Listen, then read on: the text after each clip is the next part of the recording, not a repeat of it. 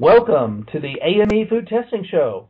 Today's topic, carcinogen found in Pepsi and Coke products with Charles Margulis. Charles is the Communication Director at the Center for Environmental Health. Prior to joining CEH, Charles was the lead campaigner for Greenpeace, USA's genetic engineering campaign for 5 years. He's a graduate of the University of California at Berkeley in Peace and Conflict Studies. He's also a graduate of the California Culinary Academy and was a longtime professional baker. Now, welcome with me, Charles Margulis. Charles? Hi, thanks for having me. Charles, welcome to the show. Today's topic is particularly interesting to anyone that's currently a consumer of Pepsi and Coke products. Let me ask you, are there any carcinogenic ingredients in cola drinks? Well, there is at least one, and especially in Pepsi drinks. That's what our testing found. To take a step back, this all came about because California has one of the strongest consumer protection laws in the country.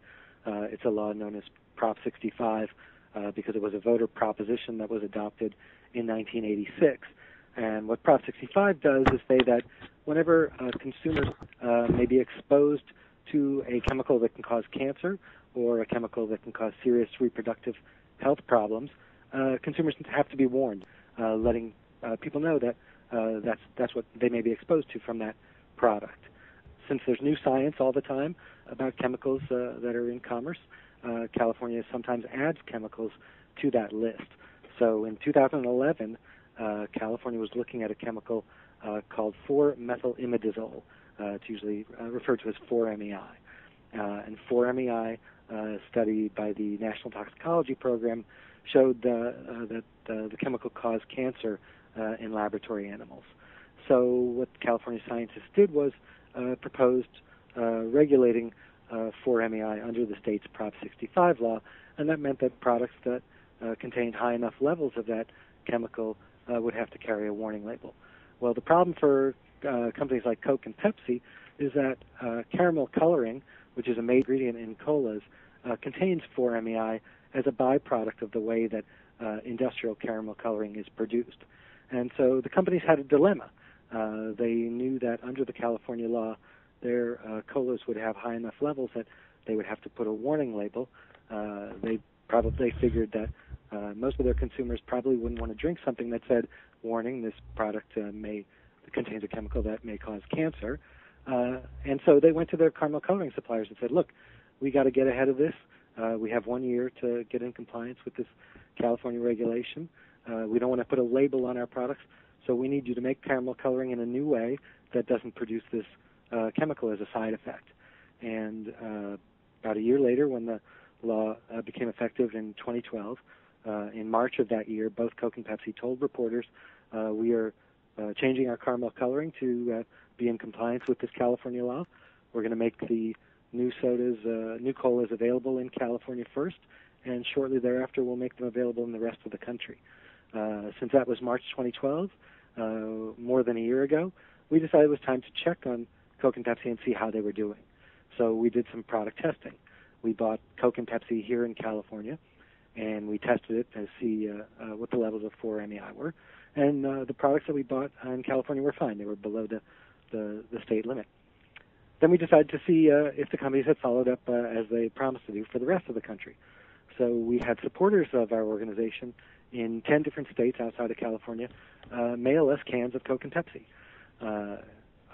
We had, at the end of that process, 20 well-traveled sodas in our office.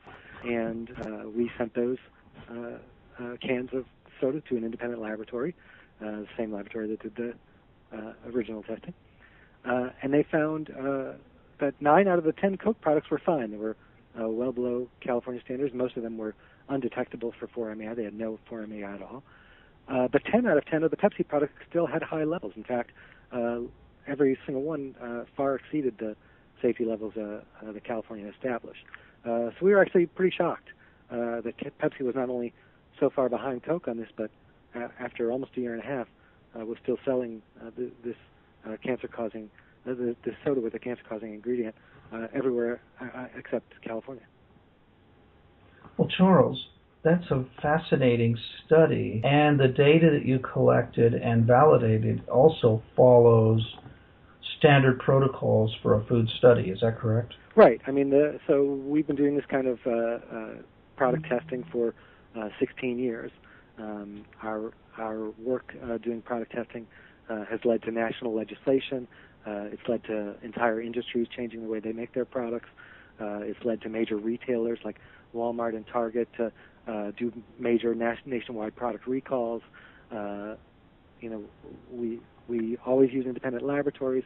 The independent laboratories typically use standard scientific protocols. These are the same kinds of laboratories that major food companies use. Even government agencies often use these laboratories.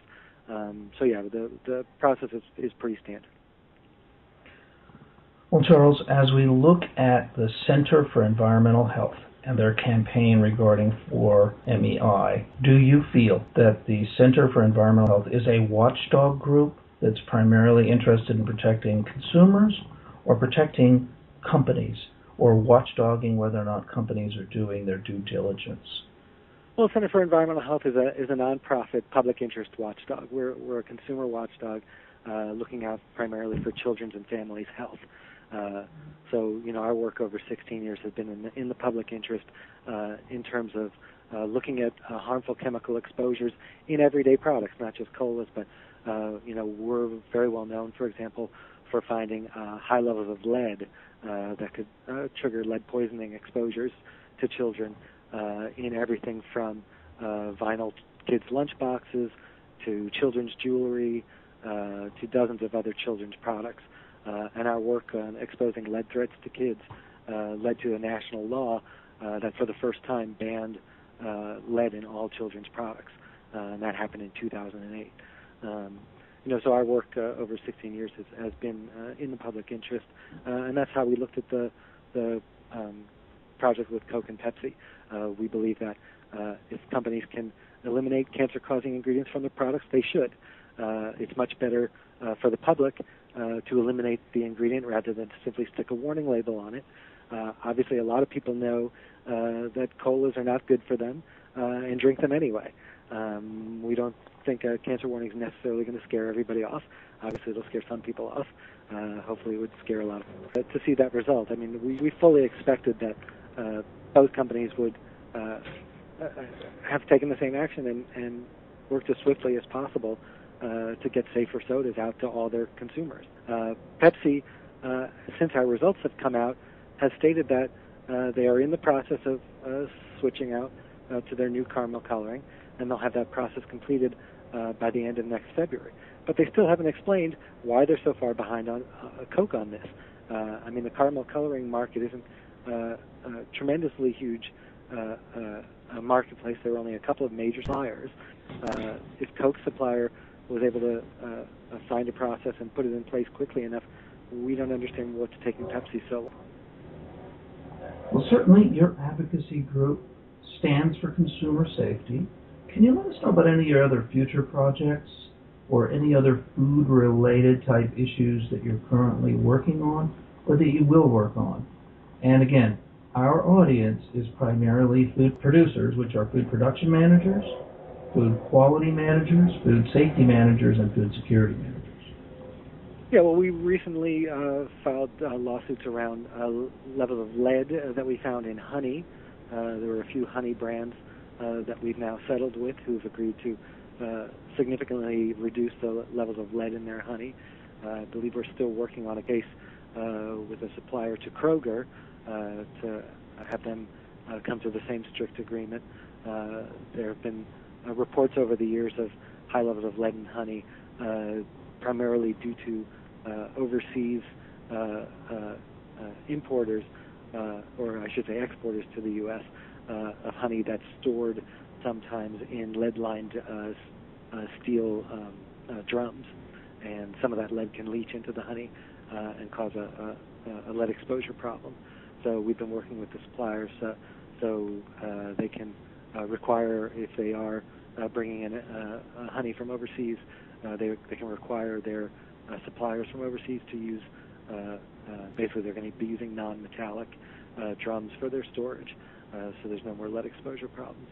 We've also been looking recently at lead in some ginger-based products, candied ginger and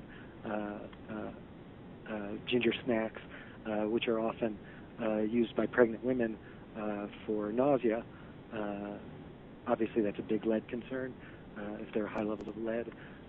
So those are some cases that we're also still working on. Well, Charles, it sounds like you're doing a lot of good work to protect the consumers. If you were to find any food producer, would you first give them advance notice before you began a campaign? It depends on the situation. There were cases several years ago where farmed salmon were found with high levels of PCBs. The PCBs are a chemical that's long been known to cause cancer and that are fairly ubiquitous in the environment. Because salmon have a diet of other fish, PCBs that build up in the food chain in fish. When salmon consume those fish, they are also consuming high levels of PCBs, and that ends up in their tissues, in the tissues that we eat. So that was a concern 10 years ago now. The first step in any lawsuit is a legal notice that we send to the companies to let them know that we've discovered the problem and that they need to take action to resolve it. In those cases, we talk with every major supplier of farmed salmon in the U.S., and they all assured us that they were in the process of changing their practices to introduce more vegetable-based matter into the farmed salmon's diet, and that would significantly reduce the PCB levels. So in those cases, we didn't need to bring a lawsuit. We didn't pursue any legal action. Once the companies showed us their records and showed us that they were taking steps and showed us their testing that showed that PCB levels were significantly reduced, we didn't need to bring a lawsuit. So yeah, there are definitely cases where companies can be proactive and avoid legal action. Excellent. Charles, would you like to summarize our discussion about the potential carcinogenic compounds like 4-MeI found in Coke and your efforts and your future goals of the organization? Well, my brief summary is, we released our test results on the Coke and Pepsi products just before the 4th of July holiday, and as I said, we were very surprised when Pepsi said it will be sometime next February when their products are finally cleaned up nationwide. So my response to that was, my kids don't drink soda on a regular basis, but if we go to a picnic and somebody brings a soda, my kids will bother me and say they really want one. So I'll let them have a soda, but I wouldn't let them have a Pepsi at this point. And apparently they're not going to be drinking a Pepsi until after next Valentine's Day. Well, thank you so much, Charles, for your time today and your contribution to the AMA Food Testing Show, and allow you now to have any final comments prior to closure. I think that'll do it. Thanks very much for having me on. Thank you very much, Charles. If you have any other issues that are of concern to food producers, feel free to join us on the show. I will do. Thank you very much. All right, take care.